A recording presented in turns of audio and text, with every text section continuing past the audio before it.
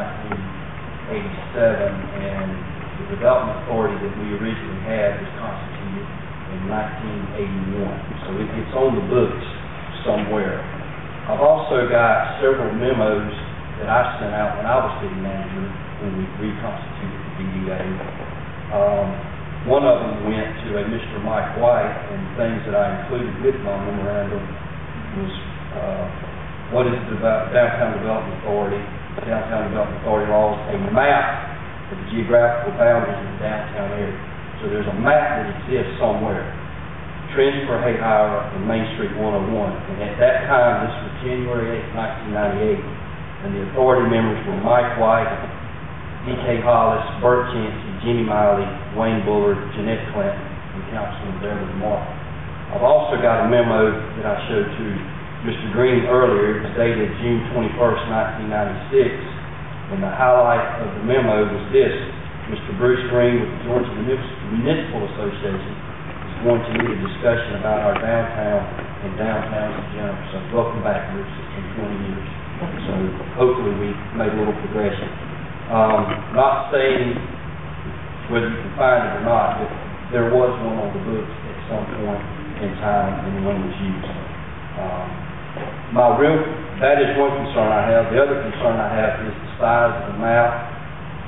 Listen to what Rob had to say and what Bruce had to say.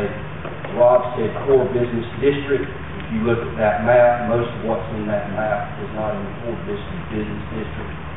The second thing is Bruce talked about having a concise area that you can work with. That's a rather large area, in my opinion, for the council and DDA to be trying to work with. Perry, this is kind of a question for you. I've got a vested interest in some of the property out on the interstate, or rather, I should say my wife. With that not being in the core district, and that's commercial property out on the interstate, would it be eligible for the Downtown Development Revolving Loan Fund or the Georgia Cities Foundation? If it's not, then I see no reason that property should be included in the map. Can't speak for the Department of Community Affairs because I don't work for them, but with regard to the Georgia Cities Foundation, if it's within the boundary of the DDA, it would be eligible for financing through the Georgia Cities Foundation. Okay, it would be eligible with the store well. Each application is reviewed on its own. So if I wanted to do a truck stop out there, that would be considered something eligible in the DDA? We would review each application that comes in. Thanks.